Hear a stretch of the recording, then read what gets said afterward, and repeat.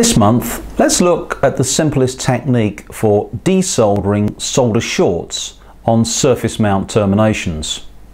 The best way of conducting this operation is to use solder wick or solder braid. The first step is to select the braid, which is approximately the same dimensions as the solder short.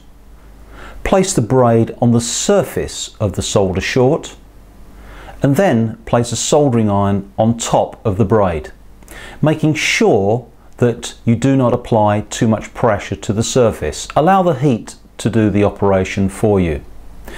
As the solder short reflows, and if the solder braid is successfully solderable, then all of the solder from the short will be removed.